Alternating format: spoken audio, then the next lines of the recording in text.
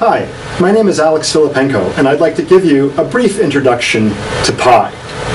Now, pi, whose symbol is given here, is the number that you get when you take the circumference of a circle, that is, all the way around, and divide it by its diameter, that is, the distance all the way across. So pi is the circumference divided by the diameter. And this number, pi, is the same for all circles. No matter which circle you take, circumference divided by diameter is equal to pi. Pi comes from the Greek word perimetros, which means perimeter, or in the case of a circle, the circumference of a circle.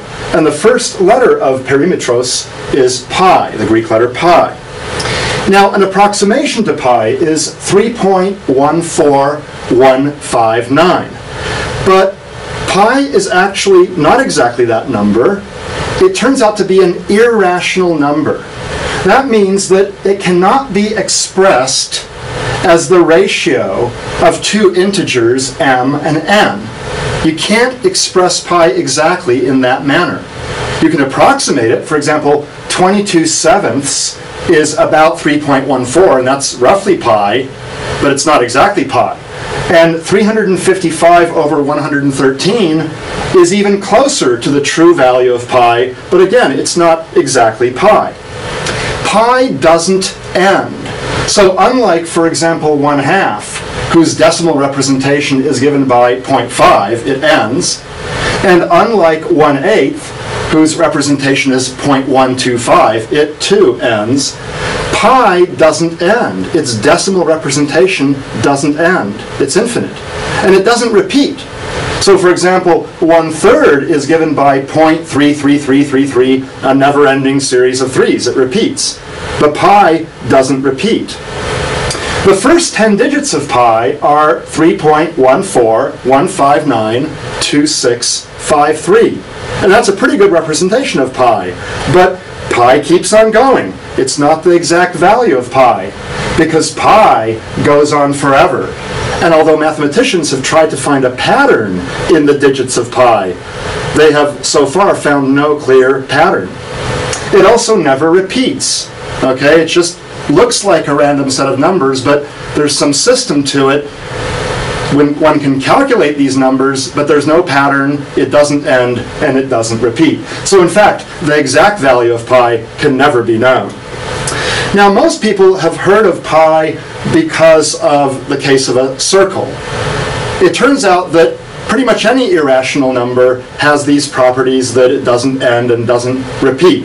It's just that pi is the most well-known irrational number because people are familiar with the circle and the fact that its circumference is equal to pi times the diameter, or 2 pi times the radius. So people are familiar with circles. Pi is also very, very useful in math and science and engineering. It appears in all kinds of formulas. For example, the area of a circle is pi times the square of its radius, pi times r times r. And the volume of a sphere, the stuff inside a sphere, is 4/3 pi times the cube of the radius, 4/3 pi r cubed. And there are lots and lots of formulas. So pi just appears all over the place. People know about it, and so it's one of the favorite irrational numbers. You can easily estimate the circumference of a circle, pi times the diameter, by simply saying that pi is roughly 3. So for example, if I take this nickel, and it turns out the diameter of the nickel is just a tad over 2 centimeters, just a little bit over 2 centimeters. Well, the circumference, the distance around, is roughly 3 times 2, or 6 centimeters, actually a tad over 6 centimeters, and that's the circumference of the nickel. So the circumference of a bicycle wheel or a plate or anything circular can be estimated by multiplying its diameter by 3, which is a rough approximation of pi. Here's some approximations of pi. Pi goes on forever, but it turns out that for most practical purposes, you don't need the value of pi to very many digits. Most of the time, 6 digits will suffice in any reasonable calculation. Sometimes even 3 digits, 3.14 suffices. Sometimes even just 1 digit, 3 suffices, as for example, calculating the approximate circumference of a circle. So you don't really need all those digits of pi. It's convenient that a few digits often suffices for everyday purposes. Now, with 10 digits, if you give pi to 10 digits, it turns out that you can specify the circumference of the Earth to a precision of 1 centimeter, okay? So you don't really need millions of digits of pi in order to be able to express quantities that are measurable on Earth with good precision. Indeed, if you were to list pi to 39 digits and then try to specify the circumference of the biggest possible circle in the observable universe, you would have a precision good to about the diameter of an atom. Okay, now an atom is yay big, and I exaggerate greatly. Okay, an atom is really, really small. But using pi to 39 digits, any circle in the observable universe will be given to a precision of an atom or better, as long as you've measured the diameter of that circle to a comparable precision. All right, well, there's a number of unanswered questions, actually many unanswered questions about pi and about many irrational numbers. But in this case, let's look at some of them. The digits 0, 1, 2, 3, all the way up to 9, do they or do they not occur infinitely many times within pi?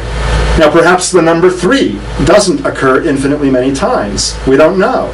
How about the number 8? Again, we don't know whether the individual digits occur an infinite number of times within this infinite sequence of numbers.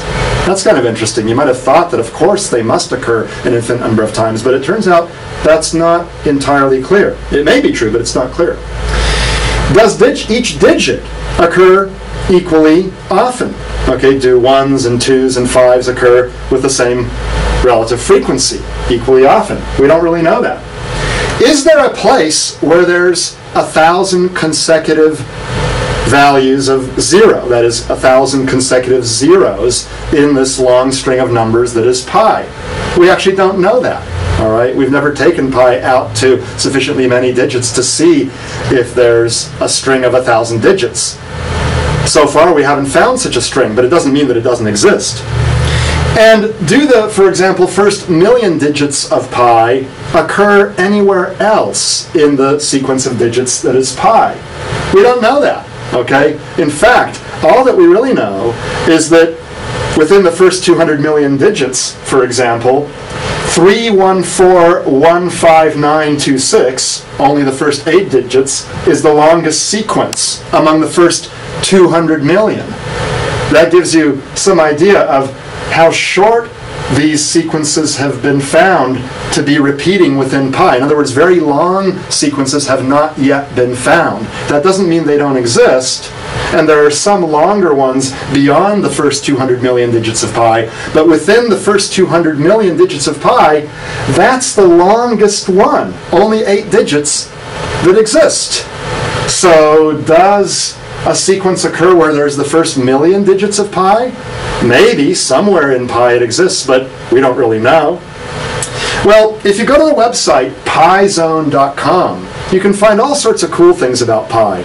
And in particular, there's some interactive elements and links that allow you to choose any number you want, up to say like 10 digits, and see where it first occurs in the sequence of digits that is pi. So for example, you could choose your birth date, or you could choose your favorite lottery numbers, or maybe your phone number, a 10-digit phone number, and find out where it first occurs within the first 200 million digits of pi. It might not occur. The shorter the string of numbers that you give, the greater is the chance that that string of numbers will occur somewhere within the first 200 million digits of pi.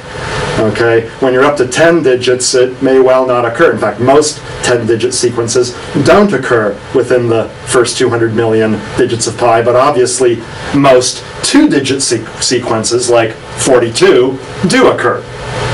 All of them occur, in fact. Anyway, at this website, you can find all sorts of cute things to do with pi, and Pi is really an amazing number, so I encourage you to dive in and learn more about pi at this website, in books, and other websites. Have fun!